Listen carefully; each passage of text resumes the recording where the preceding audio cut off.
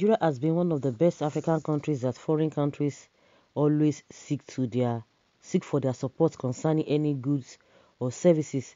A few hours ago, Joe Biden, alongside the U.S. government, has promised to assist Nigeria concerning school abductions and to also fight bandits if only Nigeria can accept the U.S. amazing offer to assist them.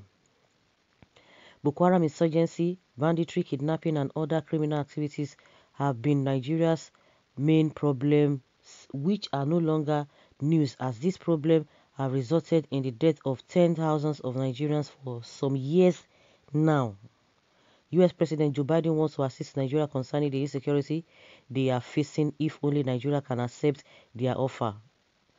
Well, we are not ready, sir. We have a competent negotiator who is ready to assist Nigeria fight against insecurity. Alakori, you mean middleman Gumi? Nigeria is ready, but Nigeria government is not ready. But okay, Nigerians are ready. Okay, the government is not ready. This is a big business enterprise they are using to cash out. That is why no one has ever been caught. Tomorrow morning you will hear news like this. Oh, Boko Haram has been technically, tactically, electronically, magnetically defeated. 20 of their commanders dead, with a picture of the same aircraft they showed us 20 years ago. Biden wants to spoil booming economy with a well-developed value chain. Well, here comes help, but trust me, our bloodthirsty terrorist government will not want US to help end this horrifying terrorism that has plagued our country because they profit of it. Watch how they will keep quiet on this good gesture by the US government of terrorists. Nigeria cannot be ready when our government is seeing chop money inside the deal. Nigeria government will never be ready for this good gesture because they all know what they are all doing. Mr. Biden won't stop this buffaloes cash out. Well done, sir. Even though you are ready to help us, the buffaloes of Nigeria are not ready to help Nigeria grow new grasses. That is our culture. If the US under Joe Biden wants to help Nigeria in any way, be sure that one major qualification is that Nigeria must accept to legalize gay lifestyle.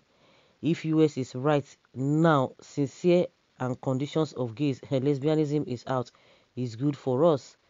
They should really state all the conditions attached to this help. Of course, that's a good one. If not, we don't need any help. By the way, Nigerian military is capable of handling the situation, if not for religious and ethnic bias. We are ready for separation. We are the Nigeria wherever those Boko Haram is, God help us, apprehended one by one, we need help. So that is his game plan with his boss Barack Obama, abominations, enemy of God. Why would he have a wife and children in the first place? Sodomy. We Nigerians are very glad to accept this offer if they are serious, not by mouth but by action. Buhari government will never accept US offer because of money they are making in the terrorist Nigeria Limited. This present government is the CEO and MD of terrorists, so they can't allow us to close their business. It's because of the day in Nigeria. Kidnapping is a lucrative business of the northerners. Nigeria government Baba Gana Mugono refused foreign assistance to curb insecurity, but that Sheikh Gumi, a friend of terrorists arrested in Saudi Arabia for a key role he played in terrorism, that is the person Nigeria National Security Advisor is leaving the security of Nigeria in his custody. They think we are dummies. Our Mumu don't do so, sir. Mr. Good American President, they won't allow you because already Nigeria has been captured by the Fulanis. Over to northerners if they can agree, because that is their main economy.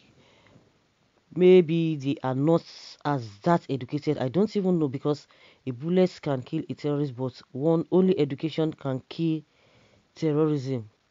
The government will not accept it because we now understand they deeply involved in all the ills of Nigeria. We are ready, but our government not ready because of the benefits they are getting from the adoption. You can see these are reactions of Nigerians when the US government said, oh, they are going to help. But at the end of the day, who are we going to trust? Is it the people who are bringing offer or the people who are supposed to accept the offer? The whole thing is not balanced. But from the angle of the government, the people who are saying their opinion concerning the reactions or what they think about the government, they are all right. But on the other hand, some people are still skeptical. I've been skeptical of this help that hope it's not going to have conditions, because you could see that what Joe Biden is concerned about, try to gag a country who are not even interested in this gay of a thing. So definitely, if such person wants to offer you or try to help you, you know that there's something that will want to go with it, because nothing goes for nothing. Nothing goes for nothing. That is it.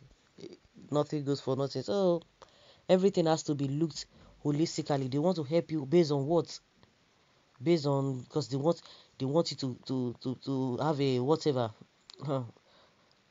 It is really suspicious, because people have seen a lot of these things in the past and it does not go with anything. And some people are saying that, say, yes, it's not, we don't even need all this help, because if really we are ready, if the government is ready, they know what to do.